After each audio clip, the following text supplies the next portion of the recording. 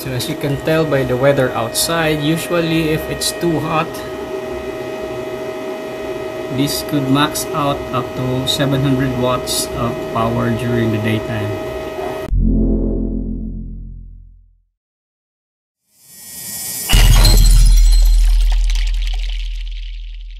Good day and may hapon sa tanan.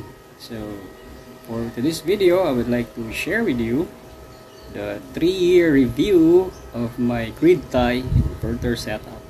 So this is just a simple grid tie system that was installed nearly for over almost 3 years from now. So it started around 2018, and this is how the system or the physical setup of the grid tie inverter system.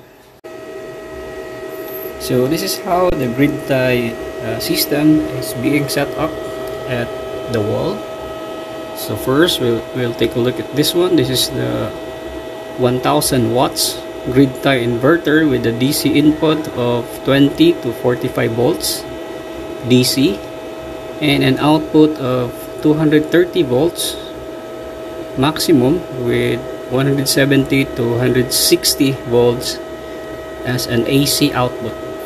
So a grid tie inverter system is a solar power system which does not include any battery. So maybe I'll discuss later why did I choose to set up a grid tie inverter system. So let's just run through the system. So this is the grid tie inverter system. Here are the inputs coming from the solar panels. So later we'll show you how many panels are being installed at the rooftop. So this is the solar panel outputs, which is the input of the DC inverter, grid tie inverter. On the panel board here is just a very simple one. So this one is the digital multimeter, which indicates voltage, current, and the power produced by the system. So this one is the total current produced in a period of time. So from the solar panel, it has a DC breaker with a maximum of 40 amps DC breaker system. So this is just a very simple setup. Then here, after the DC component, we have now here the output, which is the 220 volts AC output that is being fed to the utility system.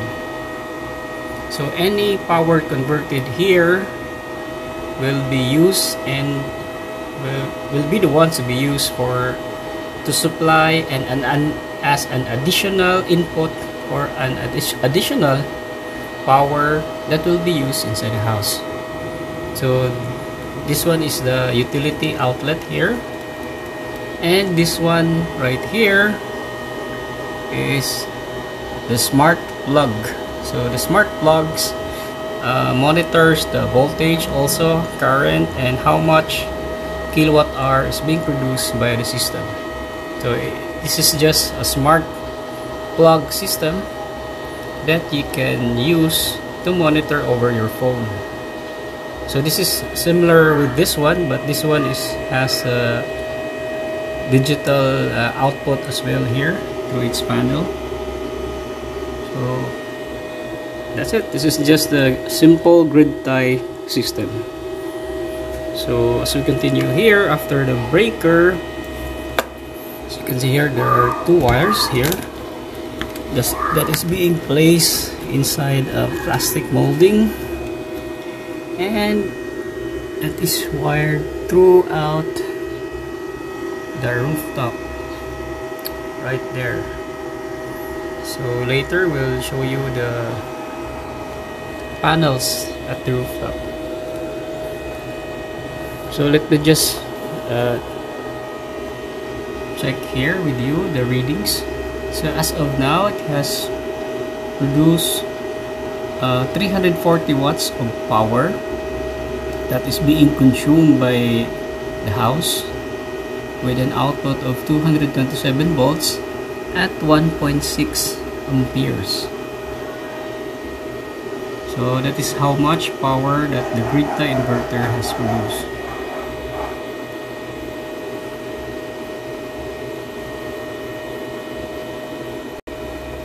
So as you can tell by the weather outside, usually if it's too hot, this could max out up to 700 watts of power during the daytime. Since outside is really cloudy,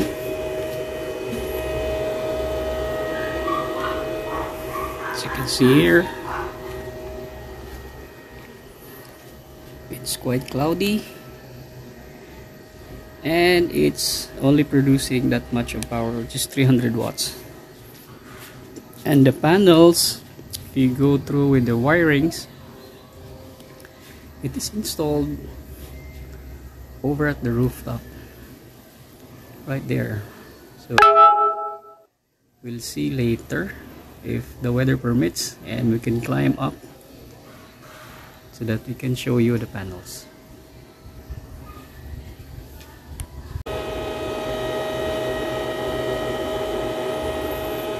So for this grid-tie inverter system, we had already replaced the two fans.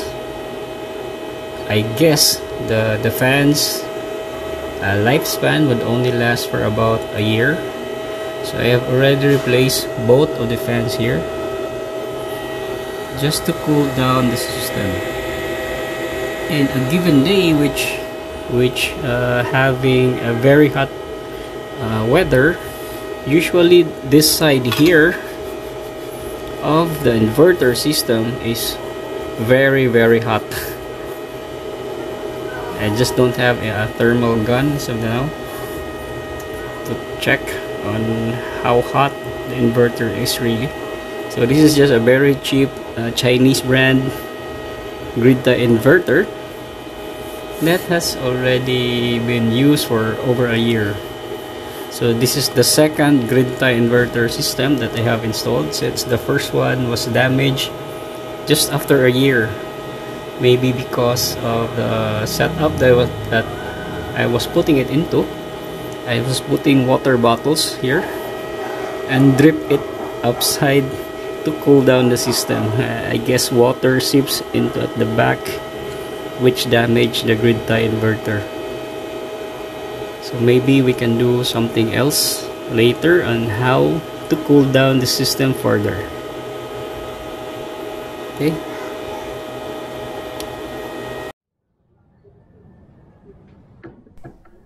So this is how the panels are set up on the rooftop. They are aligned up in parallel.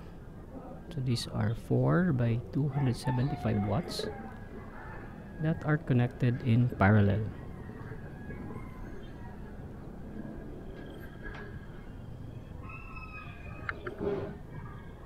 So all of these panels are facing south with approximately a 15-degree angle. And let me show you the 360-degree view from the top. As you can see, there's no obstructions somewhere, so it's a clear view from the top. And they are all mounted using the brackets provided that you can use at the railings of your roof mounting. So later we will show you the complete diagram for this setup and check this out on the later part. Okay.